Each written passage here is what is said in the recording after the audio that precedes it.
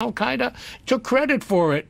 Bin Laden sits in Afghanistan. There is a source of who else terror. do you identify, though? Because we're not saying he's responsible for this necessarily. No, we don't say that he's necessarily responsible. We know where other terror thugs are living. We know that Ferganskaya Dolina in Central Asia is a major route for drugs, but at the same time major route for terror. And I know that President Putin is highly committed to the struggle against terror, and I feel that he should be part of this international effort.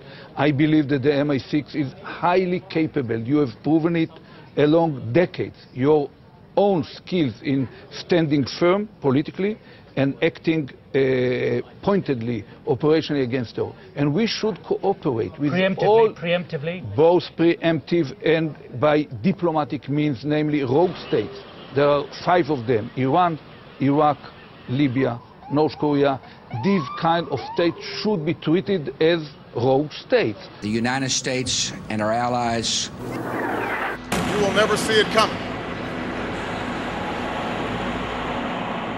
And at that point, we were taken for another round of questioning, this time related to our allegedly being members of Mossad. The fact of the matter is, we are coming from a country that experiences terror daily. Our purpose was to document the event.